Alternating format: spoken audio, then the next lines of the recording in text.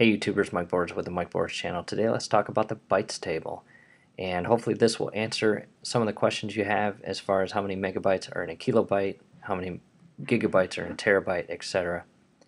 So let's start with 1 bit is called a binary digit, and 8 bits equals 1 byte.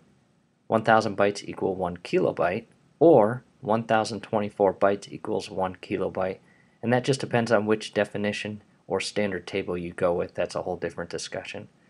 1000 kilobytes equal 1 megabyte, 1000 megabytes equal 1 gigabyte, and 1000 gigabytes equals 1 terabyte. That's the MacDaddy as far as storage that I'm going to show in this example. So let's talk about a few examples. Number one, you have a 16 gigabyte phone, and for whatever reason you're just curious and you want to know how many megabytes that is. As we just mentioned up here, 1 gigabyte is equal to 1000 megabytes. So we take that 16, multiply it by 1000, that gives us the 16,000 number of megabytes for that example.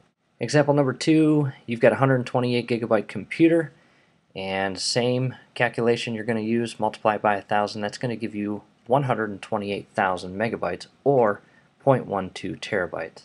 Example number 3, you're in the market to buy a USB drive, maybe for backing up some photos or documents on your computer, and the example I've got is a 250 gigabyte USB drive online for $50, and I'm going to hop over to the internet on eBay.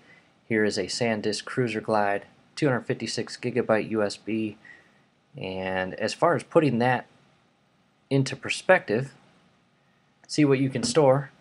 256 gigabyte allows you to store 14,400 photos plus 10.6 hours of video, plus, if you're a music fan, 16,000 songs, as well as 64 gigabyte remaining space for office files. So that's a lot of storage. Next thing I want to show you is if you go to google.com